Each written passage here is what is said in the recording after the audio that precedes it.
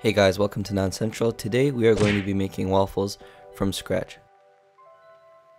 We're going to start off by measuring our dry ingredients by weight. I do this for two reasons. First of all, it's more accurate than measuring using a measuring cup, and second of all, it dirties less dishes. First thing we need to weigh is our flour. I'm using 00 flour just because that's what I had left and I was trying to finish it, but you could obviously just use all-purpose flour instead.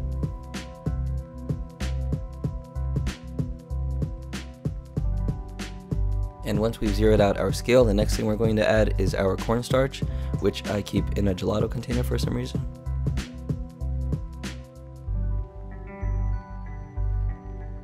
Then I'm going to bust out my mini scale to measure the salt, baking powder, and baking soda. You obviously don't need to do this. I would honestly just recommend using teaspoons for this. Then we're going to take our concoction of dry chemical compounds and add it into the rest of our dry ingredients. Then we're going to give that an aggressive whisking just to incorporate all the ingredients together. The next order of business is addressing the wet ingredients, the first of which is going to be a separated egg, which is honestly an optional step. If you'd like, you can just put the entire egg. If you end up with a stubborn egg white like I had here, don't worry about it too much. It's better to just put that with the egg yolk than to accidentally puncture the yolk and get some yolk into the egg whites, because then the egg whites won't beat properly.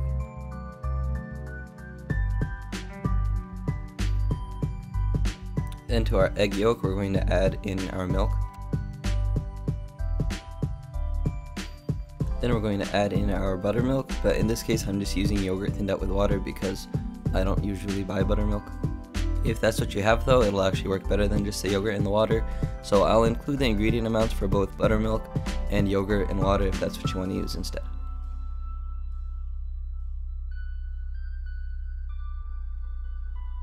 You may be wondering why I'm pouring the water from so high up, and the answer is because I was embarrassed that I was pouring water from one measuring cup into another.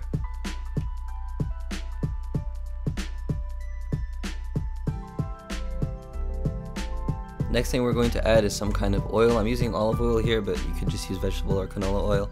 And don't be surprised by the amount that's in here because we need it to get the waffles nice and crispy. Then we're going to try and mix that together as best as we can, which is going to be a little bit difficult given the small size of the container.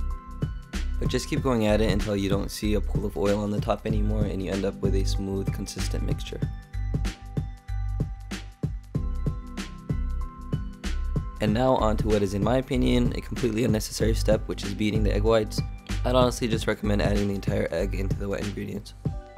And if you do end up beating your egg whites, I'd recommend using an electric mixer unless you want to stand around whisking for 5 minutes.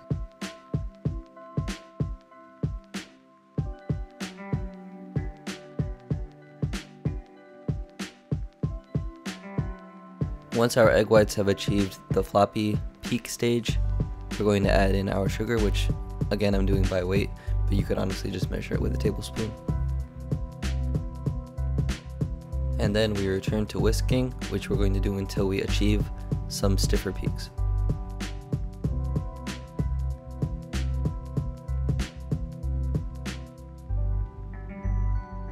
And once it gets to that stage, we're going to add in our vanilla extract.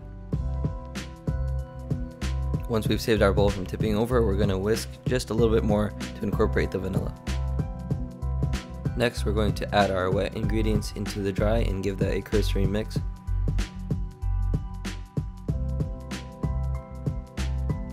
And we want to take care not to overmix and develop too much gluten. We just want to go until we can't see any more flour, but the batter will still be lumpy. Friendship ended with a whisk, now rubber spoonula is my best friend. Using the rubber spoonula, we're going to add in our egg whites in 2 additions.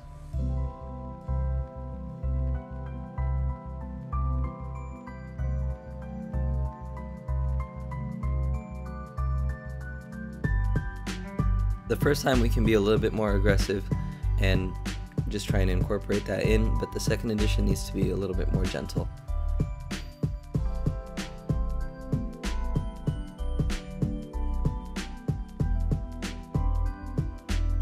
Once the batter is done, it should look a little something like this. Just keep in mind, if you didn't beat the egg whites, it won't be quite as airy.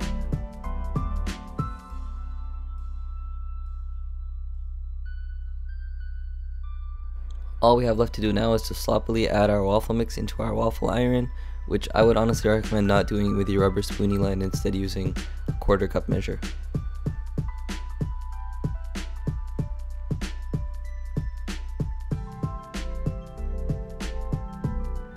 And once the waffles are nice and golden brown like this, we can evacuate them onto a cooling rack, preferably not using our hands.